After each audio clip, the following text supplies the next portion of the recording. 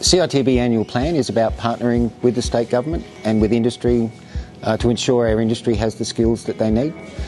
We recognise the great support of the Marshall Government and its ministers in what we do at the CITB. We offer a world-class education for our students. Vocational education and training is such a critical part of that. So I've noticed there's a high demand in trades and jobs needing tradies, so it would be a good opportunity.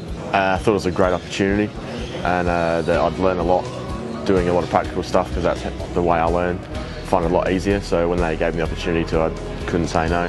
It covers over a lot of the aspects of carpentry and more, which has helped to obviously learn and adapt to obviously the workplace and that sort of thing. Yeah, it sort of sets, like, the earlier you get into a job or a trade, the earlier you obviously finish, so it sort of sets you up for life a bit quicker than what other jobs may do.